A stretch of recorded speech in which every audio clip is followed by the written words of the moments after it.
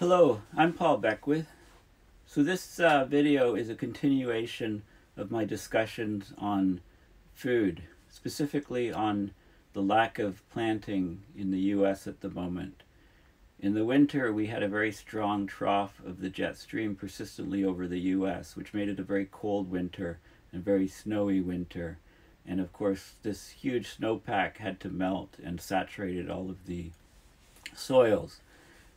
Then come the spring, after it had all melted and we've been getting storm after storm crossing the Midwest, huge, vast areas of the U.S., storm after storm, leading to huge numbers of tornadoes. But as far as the farmers are concerned, it's just continue to soak and saturate the fields. So planting has been significantly delayed, unseen in any previous year. It's a lot worse this year. And I've been talking also about other parts of the world where there's heat waves and droughts, which are starting to dryness especially, which are slowing and delaying the crops grown in Canada, for example, the wheats. And Australia's been under heat waves and droughts for quite a while. Their wheat crop basically failed, and they had to import wheat from Canada for the first time in about 4 decades. Europe is also having very cold, very wet weather, similar to what we're getting in the U.S., but not to the same extent.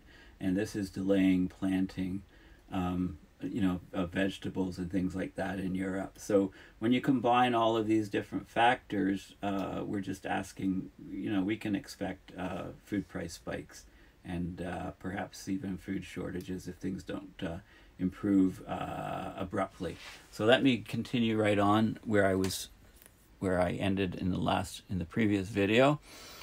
Okay, farmers are using Twitter to document the disaster effects of climate change.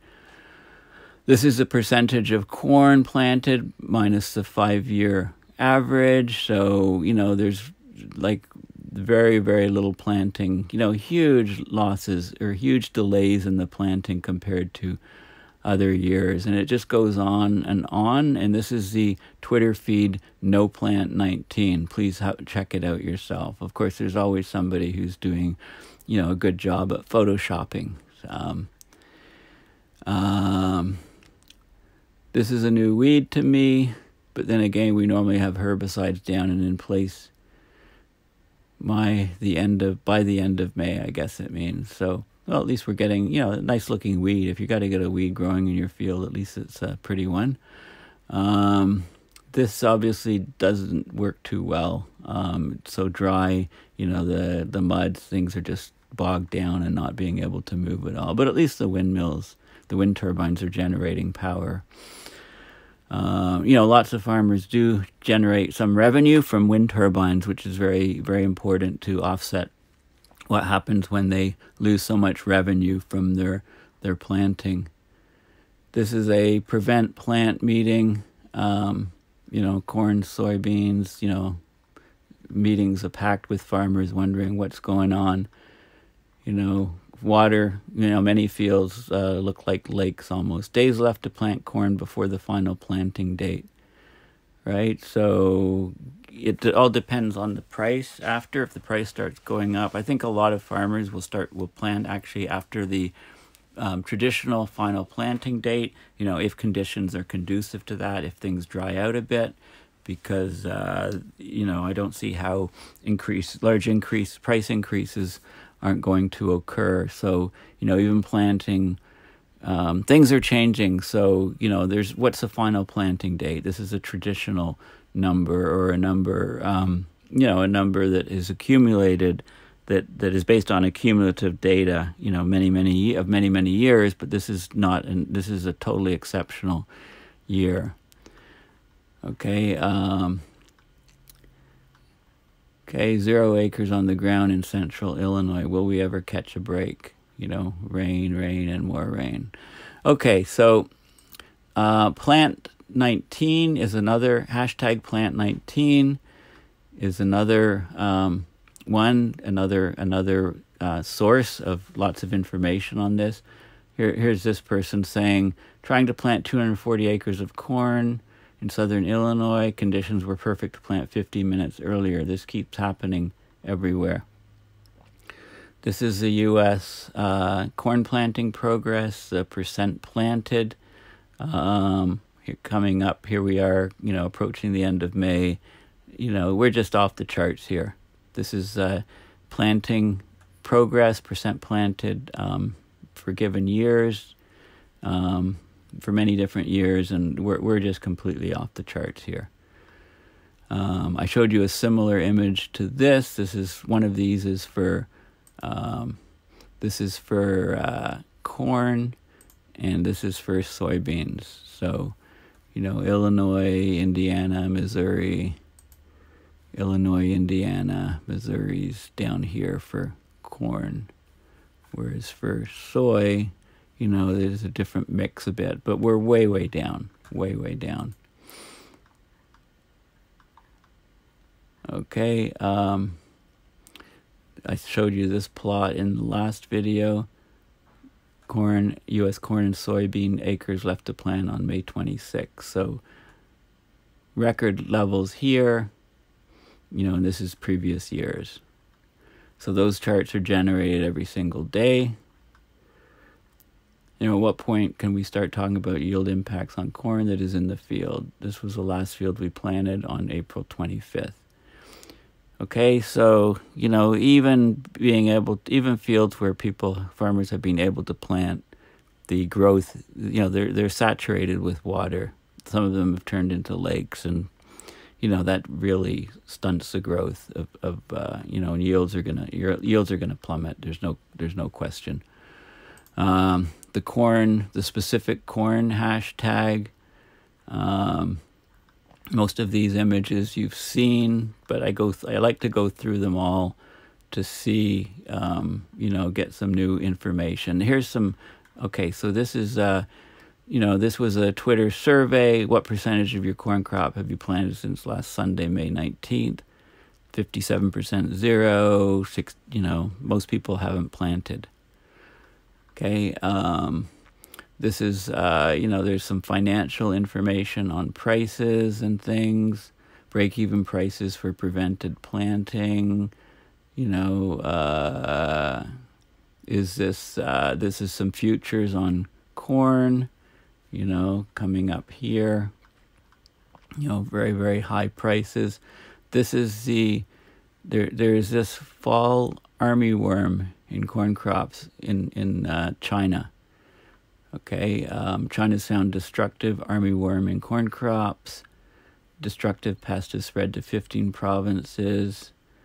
China has 130 million hectares of arable land at end 2017 and grows corn on about 42 million hectares. So, if this thing spread like crazy, this could be a huge issue for China. Okay, so there's lots of stuff here. This is for soy. Of course, we've had the tariffs on soy, and China's no longer buying, has put U.S. soy purchases on hold as tariff war escalates. Right? This is something, these tariffs are, it's like shooting yourself in the foot, really.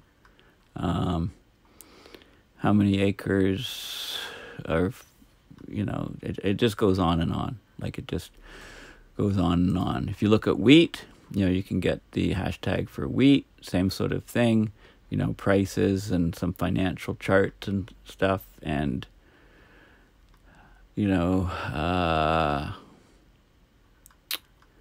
okay, different stuff. This is May 21st in Nebraska, in the high plains, snow affecting the crop. The Board of Options trade for wheat, showing the patterns of the prices. Okay, so it continues on and on. This is hashtag food.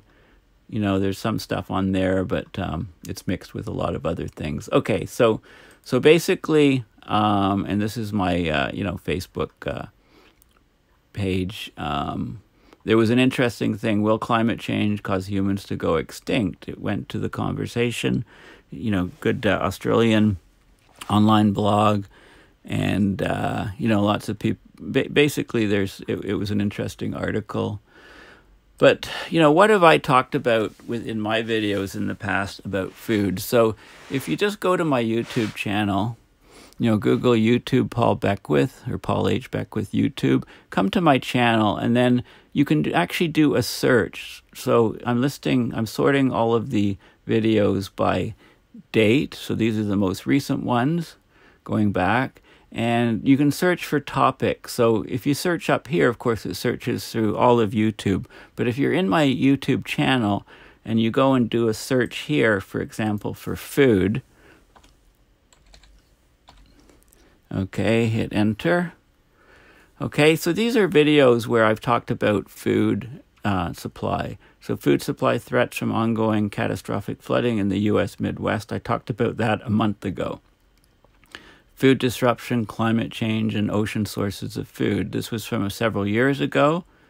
There was, a 3-part video on food disruption from climate change, and how we can get more and more food from the oceans. But there is more and more food from farming on shore, near shore farms. Global food shocks from climate disruption. Okay, so 4 years ago. Overpopulation. As you go further down, it becomes less relevant to the food. Here, suck CO2 out of the atmosphere and oceans with algae. If you were to do that, then the zooplankton eat the algae, and you can get a proliferation up the trophic food chain in the ocean, and we can get lots of food for the planet, and so on. So there's lots of stuff here. It does it in terms of relevance, so food's in the title, so these ones are picked first. So the indexing of all of them, I've done numerous videos, as you know, on many different topics through the years. And so if you're wondering if I've done a video on a certain topic, just go into my YouTube channel and do a search, not through YouTube overall, but do a search using the magnifying glass here, right in your topics. Like, if we want to look at Antarctica, for example.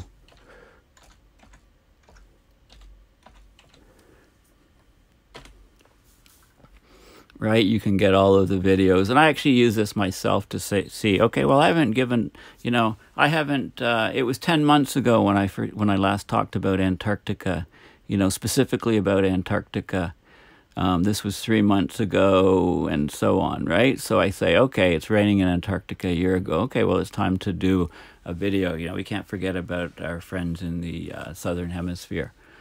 Okay, so.